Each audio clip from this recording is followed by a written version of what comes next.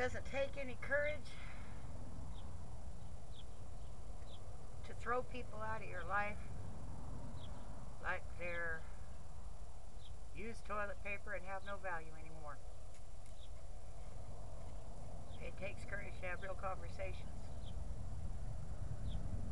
It doesn't take any courage to pretend you're somebody you're not. Well, come on. It takes courage to be honest. This isn't about emotional blackmail. I'm really going through this process of suicidal ideations, and I figured I'd better document it because maybe it might be useful to somebody else. No, I'm not living in the solution now, but I will be. I always manage to do it. It's hard for me to believe it right now. Don't really feel very motivated. But I think it's good for people to see what it's like.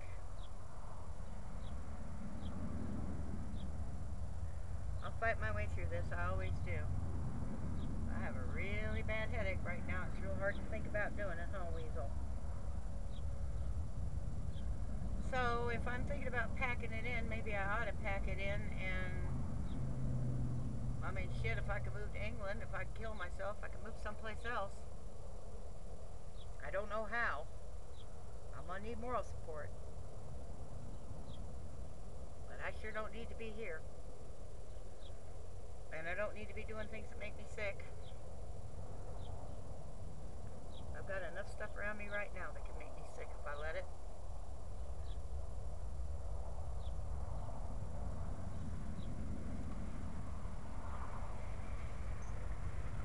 Don't feel much like fighting today. It's almost 3 o'clock in the afternoon. It's not going to get any warmer. Tomorrow we'll clean the yard. Because what the wind and the storm have done to this, and plus me trying to pack to move, and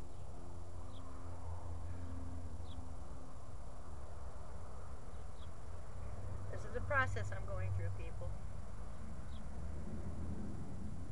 Right now it feels pretty bleak and dreary.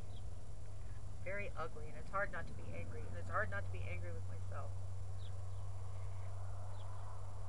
But that's my mother's voice saying that I'm worthless. It's not mine.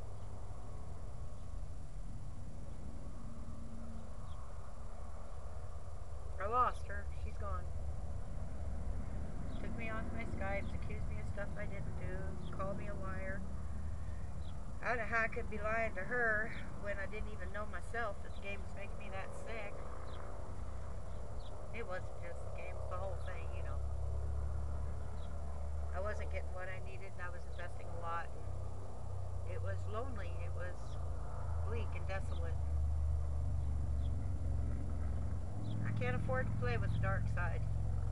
Maybe she can, but I can't. So I don't have much fight in me today, but we'll get there. If I had cancer, they'd throw me a telethon instead of accuse me of emotional blackmail and take me off their Skype contact. Fuck that.